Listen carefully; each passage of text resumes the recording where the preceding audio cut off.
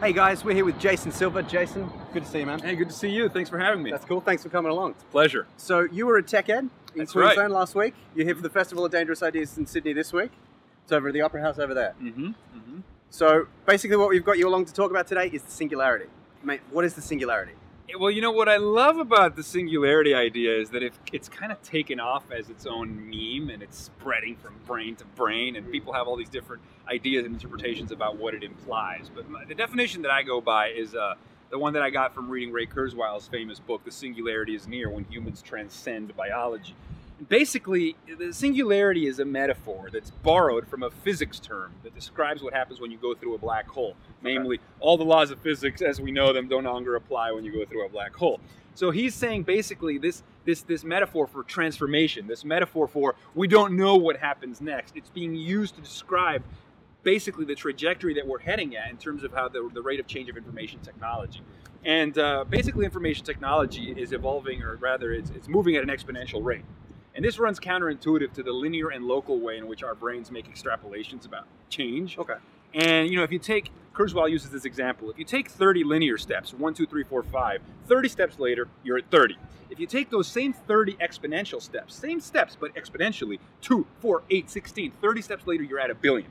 And that's the rate of change of information technology. So what happens, there's a great quote that says there are decades where nothing happens, and then there are weeks when decades happen. And what we're moving towards is this future where increasingly, over the course of weeks and months, we're going to make hundreds of years worth of progress. Absolutely. It's this notion that if you look at your average smartphone today, it's 1,000,000 times cheaper, 1,000,000 times smaller, 1,000 times more powerful than a $60 million supercomputer that was half a building 40 years ago. And so when we're making progress like this, what used to be half a building now fits in your pocket. What currently fits in your pocket will soon fit inside your blood cells. So we're talking about supercomputers that are trillions of times more powerful than the average smartphone we have today, going inside of our bodies, and interfacing with our biology. So we're talking about a merger of biology and computation. We're talking about a mastering of the information processes of biology, reverse engineering aging, curing all of our diseases, having all sorts of what Freeman Dyson calls a new future, where a new generation of artists will be writing genomes the way that Blake and Byron used to write verses. So when biology becomes the canvas for the artist, when we get to play with the canvas of life the way we currently play with software, the overlapping revolutions in biotech with information technology, with nanotech, which is to manipulate matter at the level of the atom, and then AI, artificial intelligence, all these three revolutions overlapping over on top of each other lead us towards this event horizon sooner than we actually think, right? Yeah. In the next 25, 30 years. So he calls it a singularity as a way of saying, look, we're about to cross a threshold and everything is going to change. It's going to change even more than the world changed when we invented language 100,000 years ago. I mean, the world post-language would have been inconceivable to early hominids on the other side of that line. A world of skyscrapers, of jet engines, of agriculture, of progress, of poetry, of rich inner thinking. You know, this world post-language would have been inconceivable pre-language, and so too with the singularity. What comes after those three overlapping revolutions? Impossible to fathom. And so that's where the metaphor comes from. And sorry to rant about it, but I think it's let's totally stop down amazing. right there. Let's talk about the ethics of this. Obviously, we're accelerating this at a huge rate, like you wouldn't believe. Yeah. So what I'm wondering is, we see all these Hollywood movies where robots rise up to kill us all, and it's awful. But what I want to know is what are the ethics? What are the ethics of doing this? Like, should scientists be working on cramming, the human mind inside a microchip so that it can think for itself? Yeah, well, I think there's always going to be concern when it comes to disruptive change, and the role of technology is to act as kind of scaffolding that extends our thought, reach, and vision. Technology is our exoskeleton. It's our extended phenotype. It's a part of who and what we are, and it extends our reach beyond our usual boundaries. Every new technology extends our reach a little bit more, right?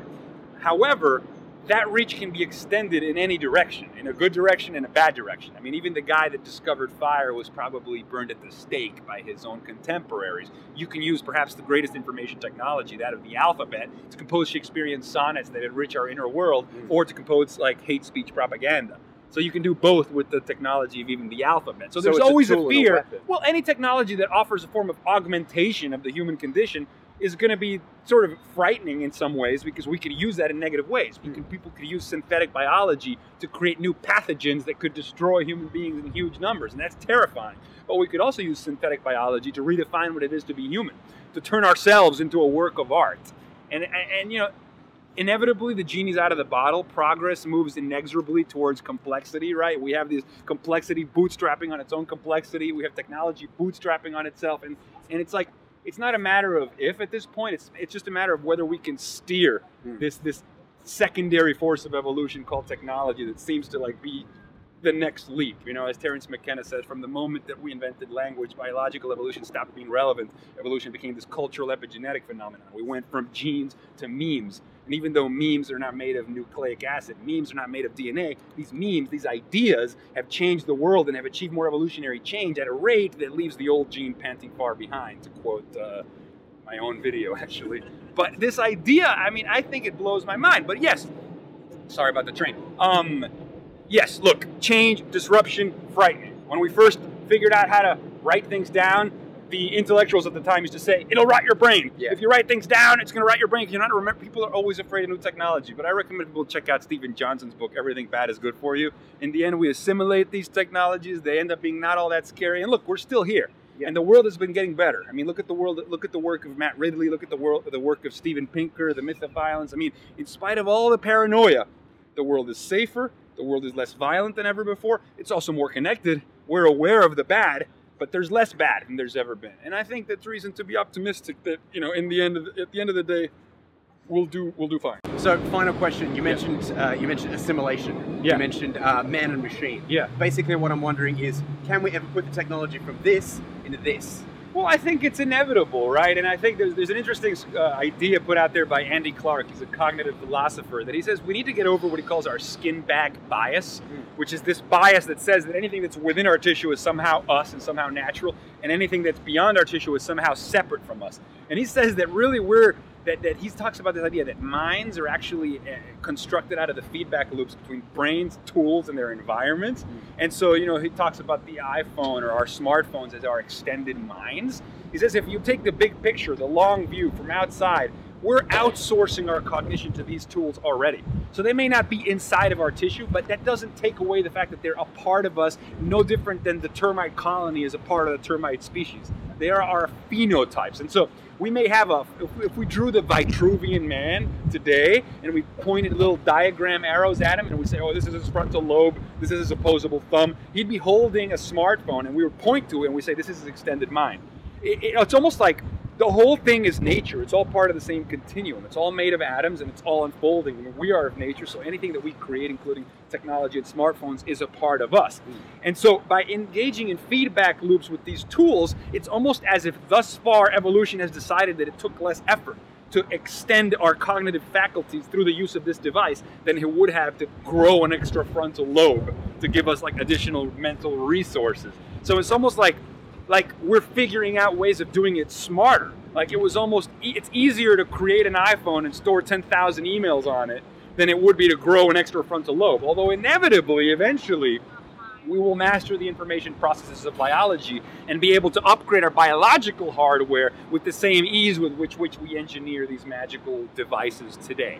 That, I think, is inevitable. And part of the ongoing human technology coevolution, this symbiotic relationship. Man has always assimilated his environment and made it a part of who he is. These boats, that opera house, these skyscrapers and towers, these are our extended phenotypes. It's who we are. And when we look at human beings, we shouldn't just look at the naked hominid. We should look at all of these things, and we should point at these things as distinct features of the Homo sapien ecosystem, or its own self-created habitat, which is a part of the species. That's what I think. It's awesome, mate. Thank you for chatting to us today. Oh my God. Well, thank you, Gizmodo Australia. You guys rock. Thanks a lot, man. I hope to see you at the Festival of Dangerous Ideas. Man, I'll be front row. All right, man. You're the man, dude. Thanks. Thank you, guys.